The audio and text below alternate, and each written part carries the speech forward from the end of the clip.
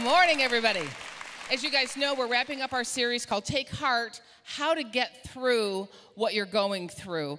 And we felt it was just really important in light of all the stuff that we're all experiencing, we're all seeing. We have friends and family members being affected by all the things happening in our world in every sector and every level. And we just thought, you know, as much as we wanted to really focus and do like a Christmas series this month, we thought, no, really what our church needs, what people need is strength and encouragement to take heart and to address relevant things that are happening and where God, where Jesus, where our faith fits into the picture. So that's what we've been doing. We're going to wrap up today and talk about quick recap of where we've been, and then we're just going to talk about speak up, and we'll have a wrap up, okay? So that's where we're at today, how to get through what we're going through. So let's pray once again and just ask the Lord to help us. Father, thank you so much for the power of the Holy Spirit. He is the only one who knows the things to come. And Jesus, you said that same Holy Spirit would show us things to come. We'd all have a knowing of what we need to know, the pieces of the future puzzle that we all need to know individually. Thank you, Lord. We thank you that you'll show us what we need to know and when we need to know it. And we can walk out our lives with faith and joy and peace, trusting, as we've already prayed and sang about, that we will see the goodness of the Lord in the land of the living. So God, I pray you speak to us today, connect the dots, encourage us, help each and every one, both in the room and those watching online. In Jesus' name, and everybody that agreed said, Amen. All right, one more time, I want to show you guys this meme, because, you know, we're talking about things that we do understand. There's lots of opinions on, lots of views, lots of angles, but our goal is to have the biblical angle. That's our goal.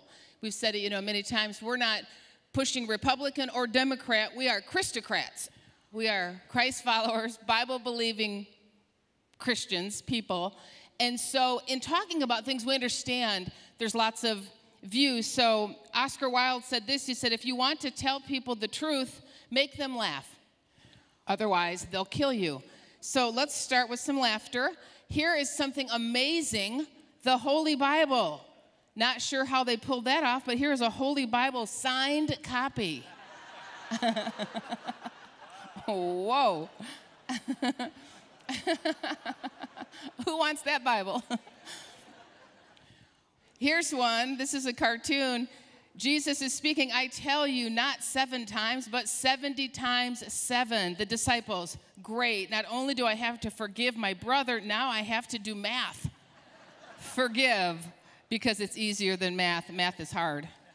And then here's one more for you. Some of y'all played in hide and seek with Jesus. And pretty soon he's going to say, ready or not, here I come. So who believes that Jesus is coming again? It might be during our lifetime, very well could be, and it may be 100 years from now, but we're always ready in our heart, always prepared in our heart, and saying, just like the Bible says, you know, the book of Revelation, I think the last words in the book of Revelation are Maranatha, or come quickly, Lord Jesus. I don't know about you, I have literally found myself saying those words. Walking around the house or hopping in my car or just, you know, hearing something on the news, and I'll be like, come quickly, Lord Jesus. No wonder the early disciples said Maranatha all the time. So Jesus is coming, and we want to be obviously prepared. But in the meantime, here's what he told us that we could expect to experience. John 16:33. This has been our text for this whole series. Jesus said, I have told you these things. In the book of John, especially chapter 16, he was telling them a lot about what was going to happen after he was crucified and what he was going to be doing in heaven to prepare a mansion for us, but what was going to be happening on the earth and so on. And he said, I've told you these things so that in me you may have peace. In this world you will have trouble. So that is a reality. Not all of us can testify. There's troubles, there's challenges, there's difficulties. There are things we all go through. It's a fallen world. In this world, we will have trouble, or tribulation is another word, stress, pressure. But take heart, Jesus said, I have overcome the world. So for the believer, the outlook is different. You know, in the Old Testament, it says, about the glory of the Lord. You know, rise and shine, for your light has come, and the glory of the Lord has arisen upon you. But deep darkness covers the people. But the glory of the Lord arises on you. So you just always have to have in your heart a knowing that even though there will be at times and then ultimately deep darkness in the world in which we live, it is a troubled world, but the glory of the Lord arises upon you as believers. So when Jesus says, in me you'll have peace, take heart, I've overcome the world, it's not just a platitude.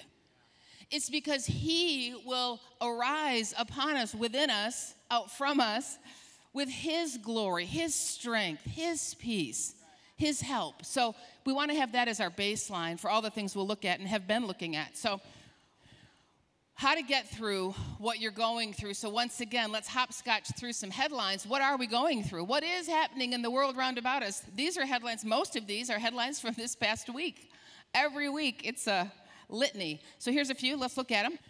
New Zealand pastors join forces to fight COVID mandate limiting attendance unless vaccinated. They've had some really big lockdowns in New Zealand and in Australia.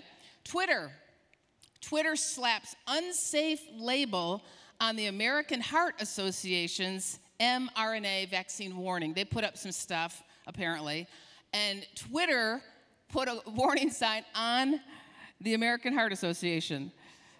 The Pope, New York Post reported, Pope Francis says extramarital sex sins aren't that serious. Wow.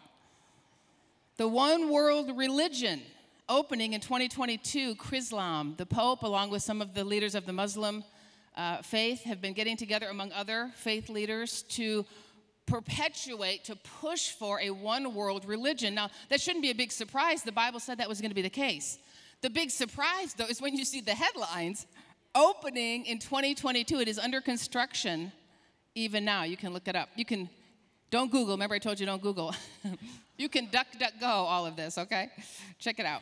Here's some more. Matthew Barnett, he is the founder of the Dream Center in LA. They do so much work to help drug addicts, prostitutes, homeless. I mean, there's so many things they do right in LA, downtown LA. But he said, landing soon in Los Angeles from Alabama. He'd been out traveling.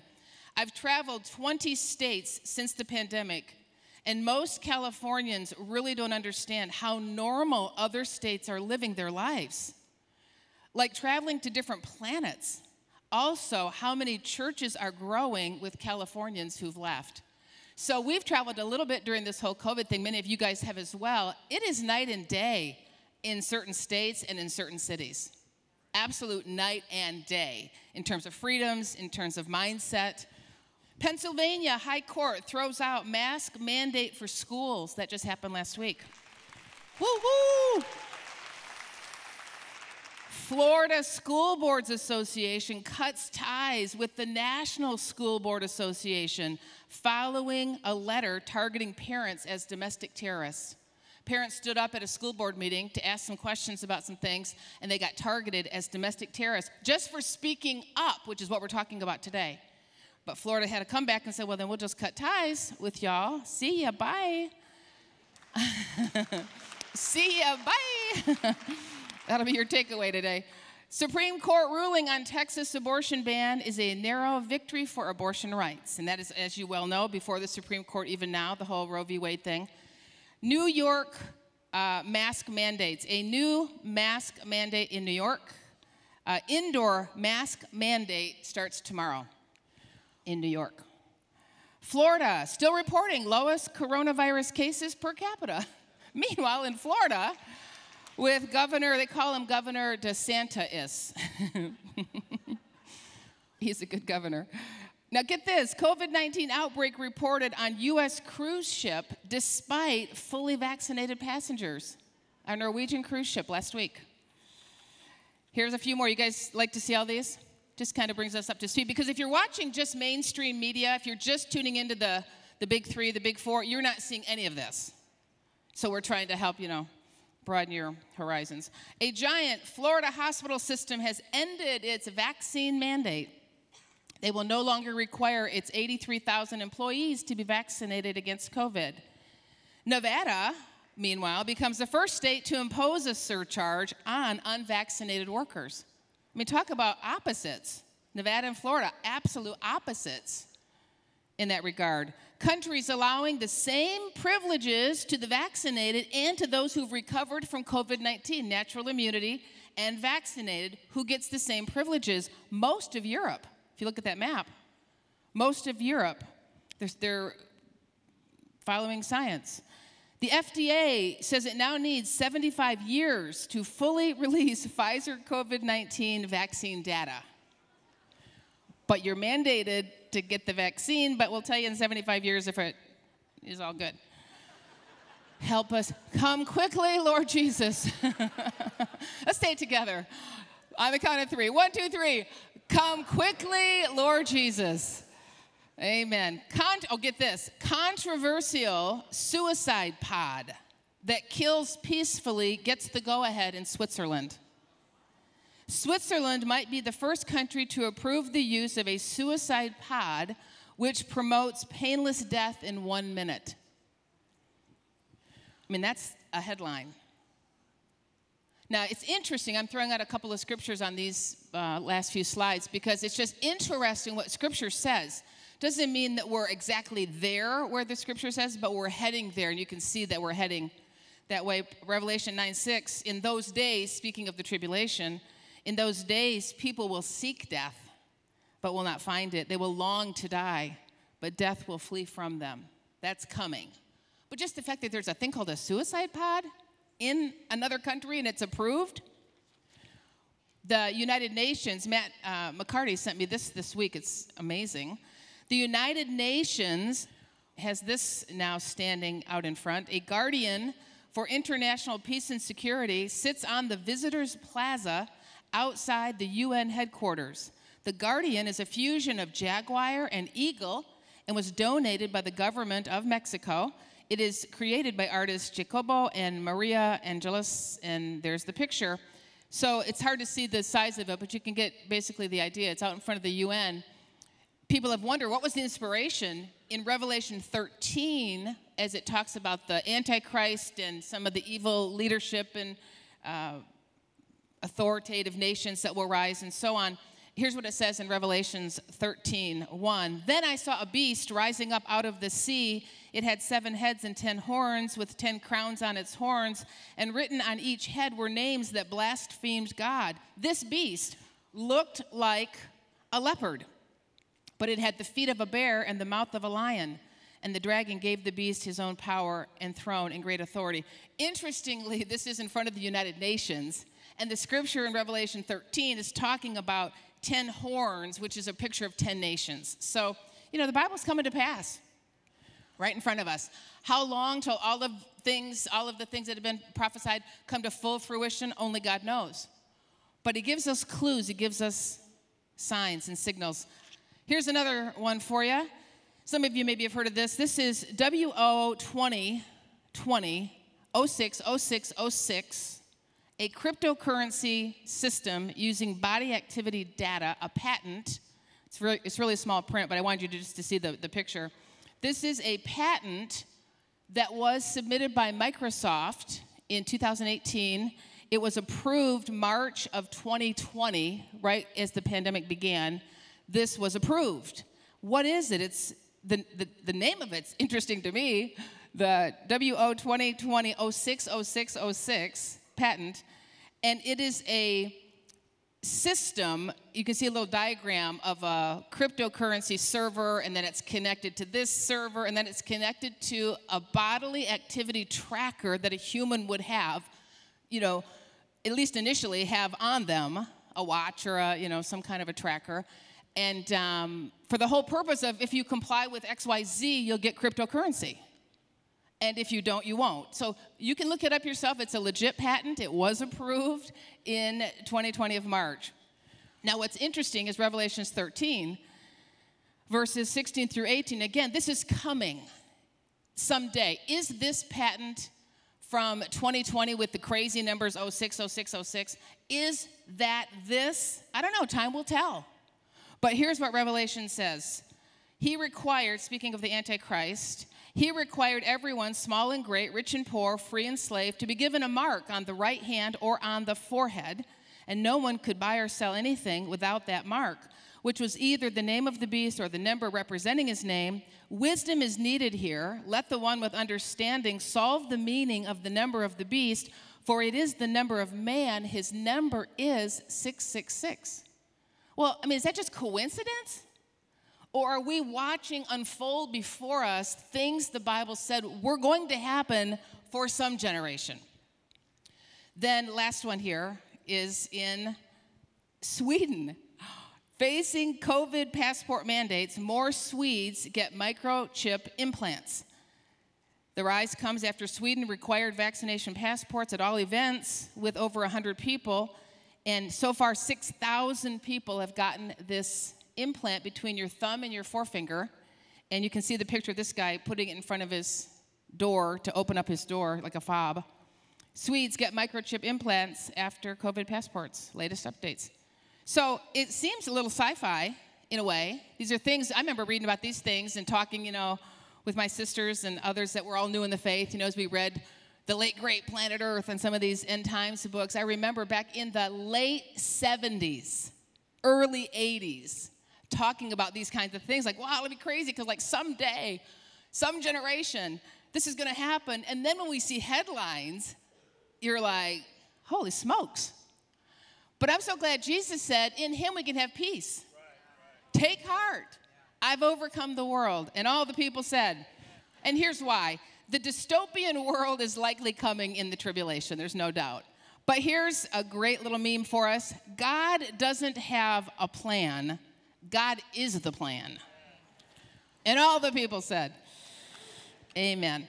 Well, let me do a quick hopscotch review, because in case you haven't been with us all these weeks, I want what we're talking about to make sense and have context. So I'm going to hopscotch through things we've covered, but I want you to see it, all right? So what are we going through? Here's the bullets.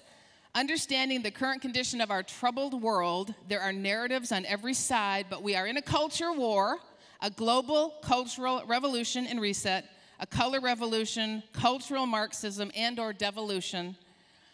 There's a battle for freedom, free speech, freedom of religion. There are narratives of critical theory, false empathy, vilify others, mandates, propaganda, inflation, supply chain trouble, overreaching government, big tech, media, pharma, academia, confusion in politics, finance, morality, sexuality, gender, lawless behavior, challenges to constitutional rights, gaslighting everywhere. And then there are others who say everything is fine. Nothing to see here. So the good news for us as believers is none of this is new. It's been happening since the beginning. It's been happening throughout history. We just happen to be living at such a time as certain things are coming together. Gaslighting. Let's talk about that for just a minute to remind ourselves so that you know you're not crazy. All right? We are being gaslit on every side. Does 1 + 1 = 2 or not? Gaslighting is used to make you question your memory, your views, your perception, your reality, your judgment, to question what you know is true and what you've always known is true and known as science and common sense. You are gaslit if what was obvious yesterday is not obvious and you question it. If you're like, wait a minute, 1 + 1 is always equal 2. In whatever topic you want to talk about.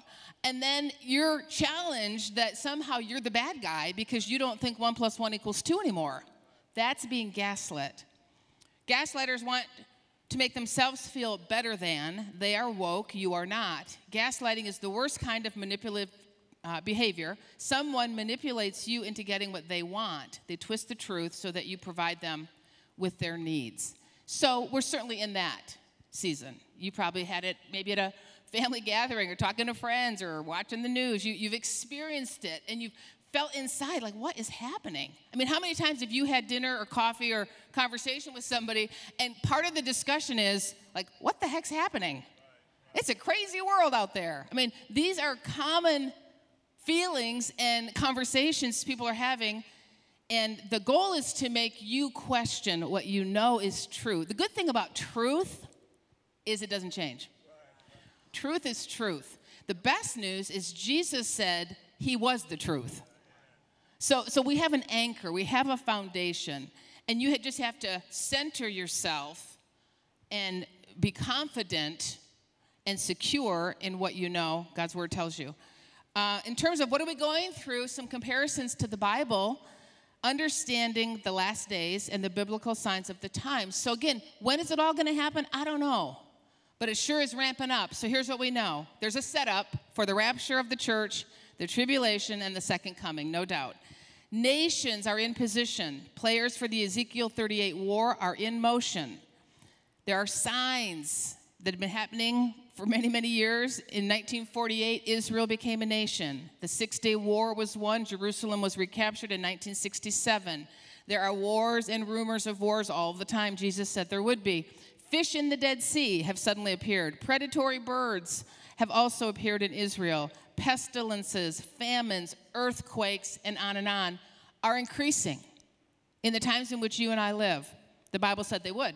Signals, the blood moons, asteroids, the Bethlehem star, biblical predictions and prophecies. What the Bible even tell us about the last days? We looked at this about 3 weeks ago, but here's the summary. It said, in the last days, people will be lovers of self, selfies, lovers of money, boastful, proud, hate what is good, unloving, unforgiving, reckless, scoffers, itching ears, reject the truth, ungrateful, hypocrites, liars, cruel, and live by doctrines of demons.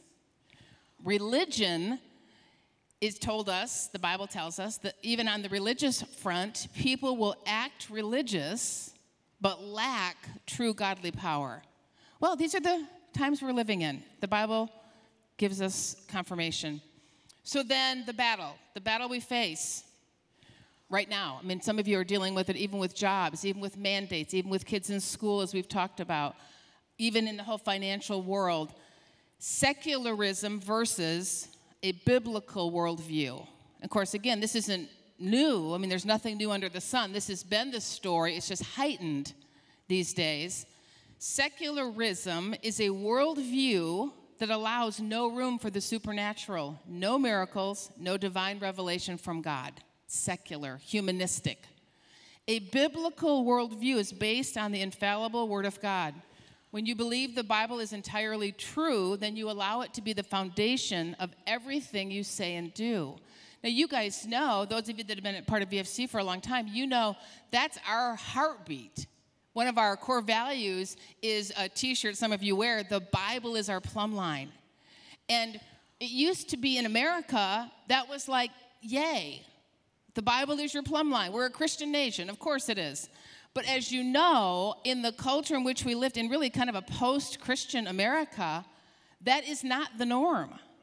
There's still a bunch of us, no doubt about it, but there's a secularism, a secular mindset that's trying to have more and more people embrace that worldview. There's no God, there's nothing supernatural, no miracles, no life after death, nothing, nothing, nothing.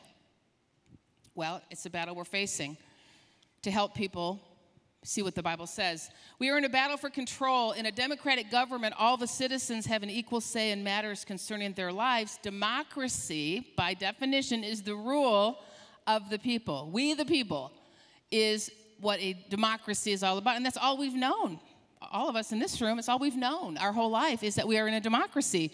However, in a totalitarian, authoritarian state, the government's range of control over the people is virtually unlimited. The government controls nearly all aspects of the economy, politics, culture, and society, education, religion, the arts and sciences, even morality and reproductive rights are controlled by the totalitarian governments. Now, those governments are endeavoring to encroach more and more in the American way of life, but again, it's not new because even way back, Nebuchadnezzar, the king of Babylon, he was a totalitarian ruler. Herod, when Jesus was born. Nero, when Paul was preaching the gospel. Hitler, during World War II. I mean, history shows us these kinds of governments even currently. Nations that are totalitarian or authoritarian or dictatorships. Like, it's not new, but it's new for America. And there's a battle happening. for control in our country. And I think it's easy for us as Christians to sometimes be a little bit of a la-di-da, just go on our merry la-di-da way. And in a way, that's good. We have that option because as believers, we do live in a different kingdom. We live in God's kingdom. But at the same time, our feet are on earth. And so we have certain responsibilities as well in our earth life, so to speak, while at the very same time embracing everything Jesus told us about our relationship with him and about what we could believe he would do in our lives. And that dichotomy is an interesting one for all of us. I think we navigate it. You know, we've used those phrases before. Sometimes people are so heavenly minded, they're no earthly good. So they're out in la-la land, spiritually. In a good way, they love the Lord, but they're just not doing any earthly good. On the other side of that, sometimes people are so earthly minded, they're no heavenly good. So where's the balance? How do we embrace what God wants us to embrace? And I say that collectively, but also individually, because he knows you, your season. He knows your family, your job, your finances. He knows everything about you, about your future. So how do we embrace God's wisdom and God's word so that we both are heavenly minded but still earthly good, and we're both earthly minded but still heavenly good? Well, it's a bit of a dance, I think. It's a bit of a Holy Spirit dance to say, okay, Lord, help me. Help me to know what I need to know. That's why we're doing this series. Really just to sort of wake us up a bit, just to enlighten us a bit, to go, okay, wow, there's a lot happening that I need to know about. And then, Holy Spirit, help me. How do I navigate in light of these things in such a way that I stay, listen to this, I stay on the victory side? Because we already have the victory through Jesus Christ. So you don't get into the defeated mindset and depressed and, you don't go into the dystopian world in your mind because you don't need to. We stay on the victory side. We have victory through Jesus Christ our Lord. He said, take heart. Amen. So how do we do it? Well, we've endeavored in this time together just to give us some practical things. Wake up, look up, listen up, stand up, speak up. There's lots of ups we could talk about. So let's wrap up this series then by reminding ourselves about standing up. What can you do in light of this? What should you do? Well, you got to stand up. Here's what it says in 1 Corinthians 16, verses 13 and 14. The Apostle Paul said, be on guard. Stand firm in the faith. Be courageous, be strong, and do everything with love. Sometimes, you hear certain Christians and certain people talking, and yeah, they're standing strong, but it's not done in love. I'm tempted to say something, but I think I'll irritate too many of you. A little teaser there. Okay, I'm going to say it because I think it's important. We're to do everything in love. You can stand strong, have strong values, have strong beliefs, and lean into them, especially if they're biblical, obviously. But, there's a big chant out there these days. It has to do with Brandon. I don't think that's good for believers. I don't think as believers we should not be embracing that. That's not doing everything with love. Now, we may disagree, we may not like, we may go, what the heck? But to be chanting that kind of stuff, and then where that came from, what it actually is trying to say, for believers to be promoting that, how does that represent Christ? How does that represent, I'm doing things in love? And all the people said, amen. Now I got the other half mad at me. All right, great. For a minute there, I had you on my side. I'm not trying to get sides. I'm just trying to give you guys what I think God wants you to have. All right, what are we going to do? We're going to stand up, be strong, be courageous. Now, Annie mentioned it today. Young people, listen up. You young people, come on, this is your time.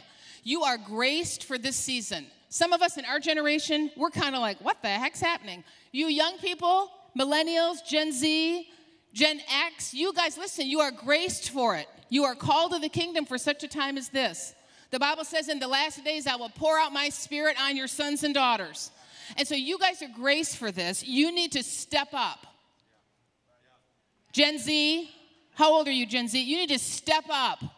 It's time for Gen Z, put on their big girl, their big boy pants, step on up.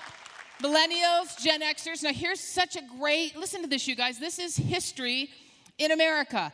On July 4th, 1776, these were the ages of some of the founders of our country. Betsy Ross was 24. Alexander Hamilton, 21. Nathan Hale, 21. James Madison, 25. Thomas Jefferson, 33. John Hancock, 39. James Monroe, 18. John Marshall, 20. John Adams, 40. Paul Revere, 41. George Washington, 44. So if you are 45 and up, you're off the hook. But if you are 44 and below, it's your time, people. It is your time to rise up. Amen. Stand up. Take your place. Here's a great quote from PragerU. It says, "Let other people blame their parents, their boss, or the system. Let weaker people complain that the world isn't fair, but you are the leader of your life. Take ownership of everything in it." Man, if the church would do that, if Christians would do that, stand up, take ownership. All right, 4 ways to stand up. We talked about it last week, so I'll just read these. Center yourself, number 1, on a strong foundation. Live out your faith in Jesus and his word in such a way as to provide inspiration for others to follow. Be a real Christian. Number 2, be involved in parallel structures. A parallel structure is any kind of business, organization, technology, movement, or creative pursuit that fits within a secular society, whether it's totalitarian, authoritarian, humanistic, while being morally outside of it. Your local church is a parallel structure. Plug into God's church. If there's ever a time to be plugged in to the church of the living God, it is now. Number 3, take action. Action must be taken by as many people as possible. Know and exercise your rights as a citizen. Understand the Bill of Rights. Be proactive. Run for office. Make movies.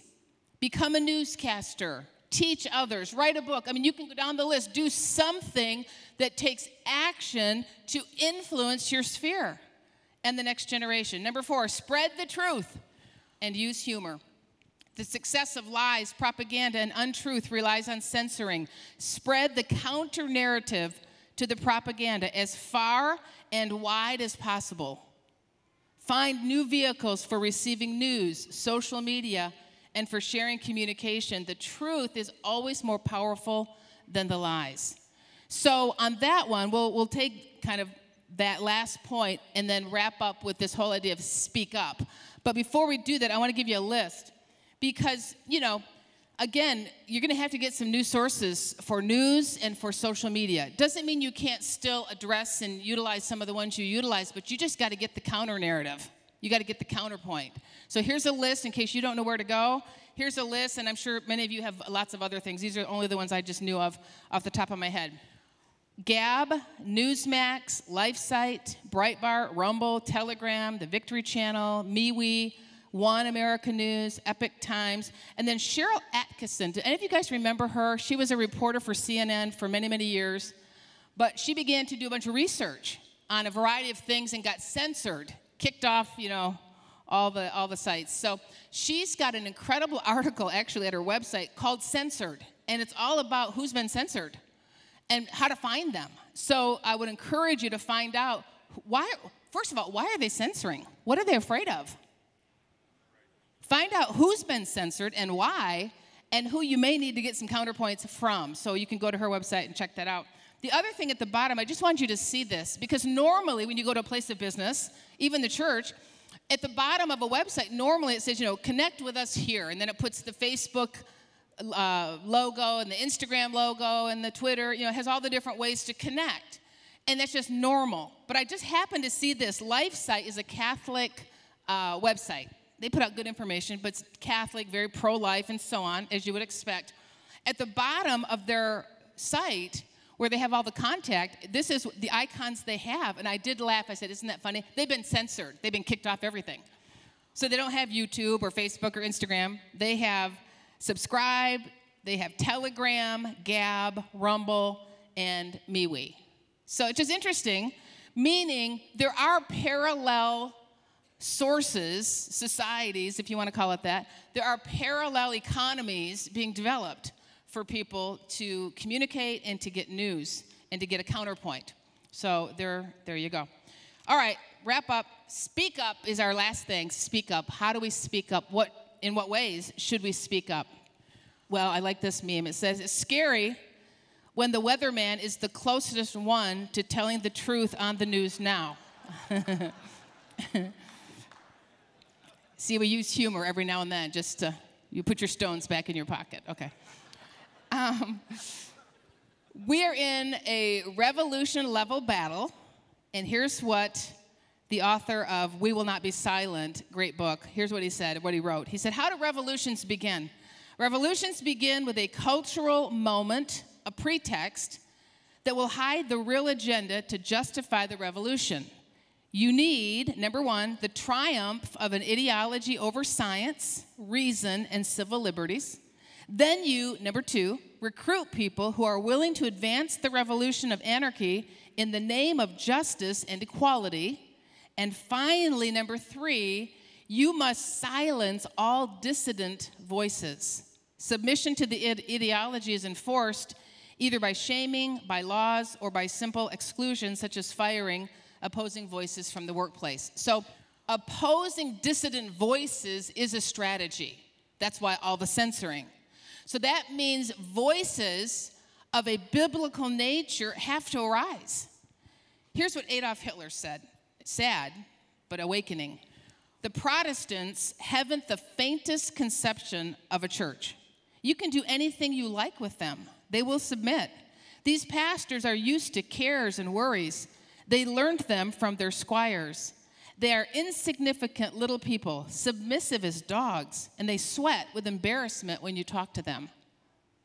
That's sad, disgusting, but nonetheless, a mindset and an attitude of a view towards believers, towards Christians. George Washington said, if freedom of speech is taken away, then dumb and silent may we be led like sheep to the slaughter. So freedom of speech is a right we have, as you guys know. Francis Schaeffer, theologian and pastor, said, if we as Christians do not speak out, as authoritarian, totalitarian governments grow from within or come from outside, eventually we or our children will be the enemy of society and the state.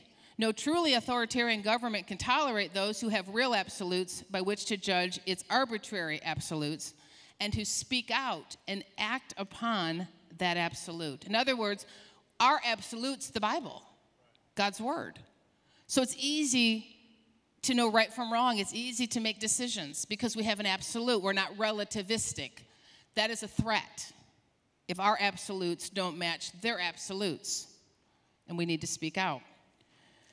You have a right to speak out. The First Amendment, the Bill of Rights of the United States Constitution says, Congress shall make no law respecting an establishment of religion or prohibiting the free exercise thereof, or abridging the freedom of speech or of the press or the right of the people peaceably to assemble and to petition the government for a redress of grievances. We have a right to speak. We have freedom of speech. We have a right to assemble, a right to religion, freedom of religion. A friend of mine's a pastor. He's preaching a great series on courage or cowardice. He pastors a church in Pennsylvania. Pastor Sam, he posted this, and he said it's an unpopular truth, but much of the church and Christendom has let the fear of man, public opinion, or the mob silence them from speaking the truth and have excused it by saying, we're just trying to love people. We must remember the Bible doesn't say that love sets free. It says the truth sets free. Telling the truth in love is our responsibility. Amen. So, yep. You guys, everybody doing okay? I'm almost done, but I want to get this to you. Esther. Queen Esther. What do we do? How do we speak up? Speak up like Esther.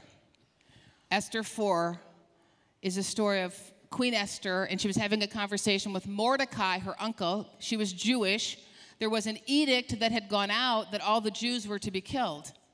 Mordecai was outside of the king's palace, but Esther had been brought in to be one of the wives of the king.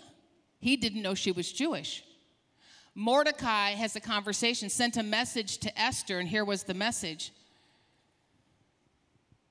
He said, Mordecai told them to answer Esther to say this: do not think in your heart that you will escape in the king's palace any more than all the other Jews. For if you remain completely silent at this time, relief and deliverance will arise for the Jews from another place, but you and your father's house will perish.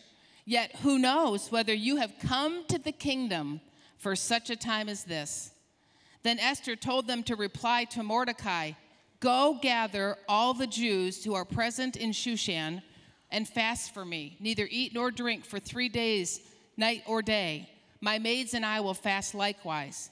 And so I will go to the king, which is against the law. And if I perish, I perish. And so she did, and so they did. And a time came, she went and approached the king, and the king had to extend the scepter. And if he extended the scepter, that meant you have favor, come in. So she approached the king, and he saw her and said, what is it you need, Esther? And he extended the scepter. And she came in, and she shared with him what was happening with the Jews. And the long story short is all the Jews were spared. The king was angry about the plan that one of his people, Haman, had put together and had built gallows to hang a variety of people, including Mordecai. And the king was furious, and he answered Esther with her wishes, and all the Jews were saved, and the very gallows that Haman made for others were the gallows he was hung upon. God always to turn the tables. What they meant for evil, God will turn for good. But what happened? Esther spoke up. Somebody had to speak up. So I'm not saying you have to go in front of the king or the governor or the president or the mayor. I'm just saying you have to go in front of somebody. You have to go in your sphere of influence and speak up with truth and love in Jesus' name. And all the people said, finally, speak up like the Apostle Paul. Romans 10, and this is our mission. This is what we do as believers. Romans 10. For whoever calls on the name of the Lord shall be saved. How then shall they call on him in whom they have not believed? They can't. How shall they believe in him of whom they have not heard? They can't. And how shall they hear without a preacher? They can't. We have to understand we can live our lives as Christians, let our light shine, and we should. But at some point, people have to hear the gospel. There has to be a preacher. And likely it's you. You can bring them to church, you should. You can send them a sermon link, and you should. You can give them a book, and you should. Give them a Bible for Christmas, absolutely you should. But you should also sit down with people and say, I love you, I care about you. The most important thing of speaking up and of everything happening in our world, the most important thing is that we would know for sure when you passed away, when I passed away, where would we go for eternity? Now, you might not like me right now. This might be an uncomfortable conversation, but I love you so much we have to have it. I had that conversation with every member of my family. I was the first one saved in my family, and I was just like, oh my gosh, Lord, I have to tell my family. They don't know this. And they might think I'm a Jesus freak. Oh, well, I guess they're going to think that. I sat down with every one of them in different scenarios and shared, to the best of my ability, the gospel with them. Took my dad through the 4 Spiritual Laws book. He and his wife, Nancy, read the book, How to Get Saved. Every one of them, within 2 years, came to Christ. And these days, we've got cousins and sisters and aunts and uncles and nephews and nieces all love Jesus. Probably, 10 or 12 people in our family are now in full-time ministry. How did that happen? All because of God, for sure. All by God's power. But the point is, you've got to speak up. The point is, in your family, in your sphere of influence, on the job, wherever you have influence, you have to speak up. How shall they hear unless there's a preacher? Whoever calls on the name of the Lord will be saved. How can they call? They can't unless they can believe. How can they believe? They can't unless they hear. How can they hear? They can't unless there's a preacher. You got to speak up. I don't mean you have to become a flame-throwing, on the corner, the end is near preacher. I just mean you have to have a conversation. And you got to tell people in love the truth of the gospel. And then the truth of all the other stuff in current events as you feel led. But it's the gospel. That's the thing. And all the people said, amen, amen, amen. The summary is we got to stand up, we got to speak up. And then we keep our hopes up according to Psalm 27, just how we started the series. I would have lost heart, but instead I take heart. I would have lost heart unless I had believed that I would see the goodness of the Lord in the land of the living. Amen. Let's pray. Father, thank you for stirring us up, enlightening us, helping us, challenging us today. Father, I pray you take all that we've shared in this series, today's message and all the other ones, God, just plant them in our hearts, let them be watered and grow up, and help us, Lord, help all of us to discern how to be heavenly good and earthly good, honoring you, glorifying you, standing up and speaking up for what is right.